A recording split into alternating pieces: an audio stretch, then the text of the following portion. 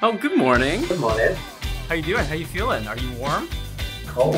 You cold? It's cold out there. Hi. You know what?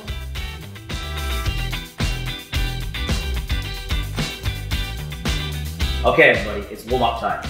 Before you get on to the super exciting, powerful hard times with small holds, we need to do a warm-up. We interrupt our program to bring you this important message. Somewhere in the world, friends will arrive at the gym, see a brand new project, and start to climb it without properly warming up. Next thing you know, disaster strikes. Someone gets injured. Remember, friends don't let friends climb without warming up. We need to do a warm-up. There are 3 stages to this warm-up that I want you to do. Stage 1, you do some cardio. Stage 2, you do a bit of dynamic stretching. And stage 3, we do some easy climbing. 3 reasons to do this warm-up. 1, you're less likely to get injured. You're warm, you've got blood flow going, you're nice and limber. Less likely to get injured is a pretty good reason on its own. Reason number 2, you'll feel fitter and stronger and you will climb harder for longer. Reason number 3, you will climb better because you get to practice some cool stuff while you're warming up. So 3 good reasons to do the warm-up. Let's get into it. Cardio time, that's stage 1.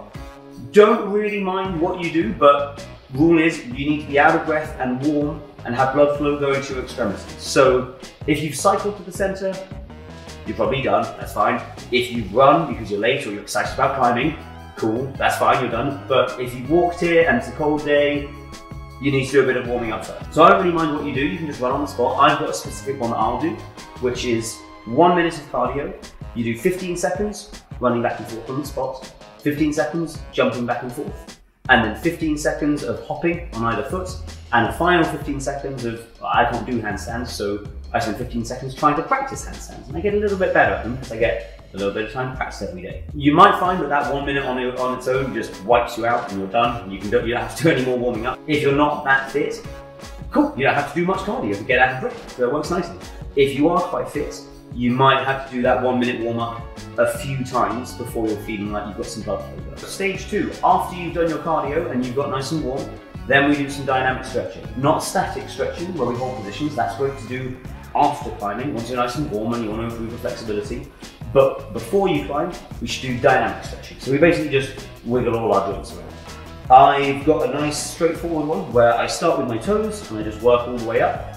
Each joint, I'll do 5 slow, if it's fingers or toes, I do crunches, anything else I do circles. So 5 nice and slow where I focus on full range of movement, maybe it's circles like this, and then 5 quick, which can sometimes be a bit of a coordination challenge.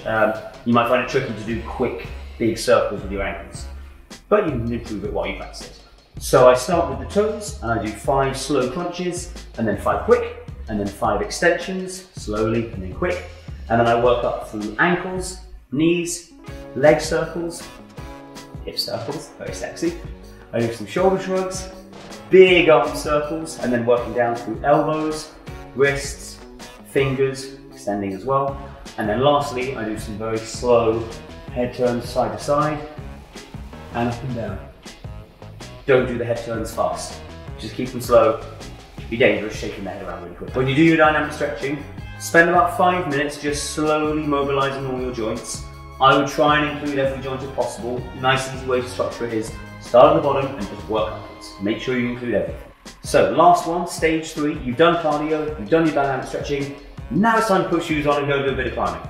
Don't get straight onto the hardest climbs you can do though. Start with the easy ones and slowly work your way up. I do 10 of the easiest climbs in the center, the intro, so like below V0 grade.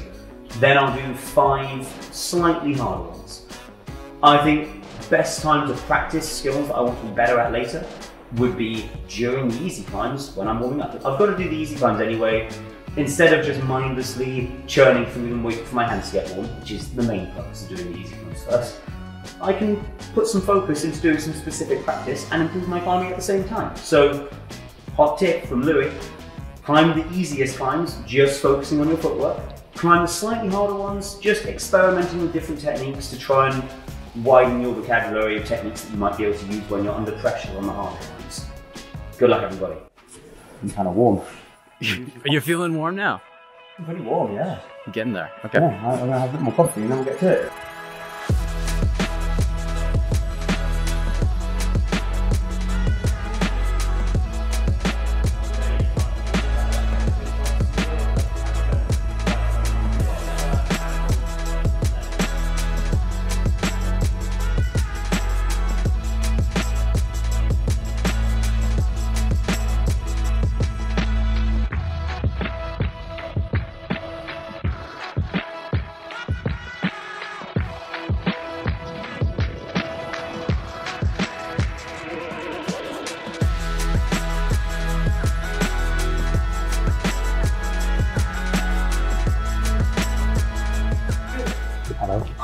What is this right now? Is this slab climb?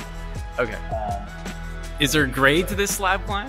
What? Is there grade to it? What is it? Like 5 maybe?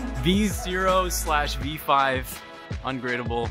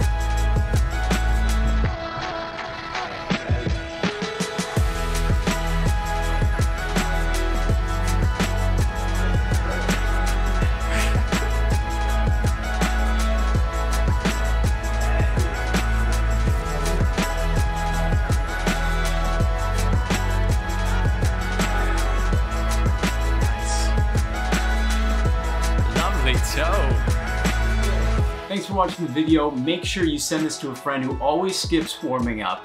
And be sure to subscribe below. It's only episode 2 and we've got a lot more coming your way. So we'll see you next week. Bye.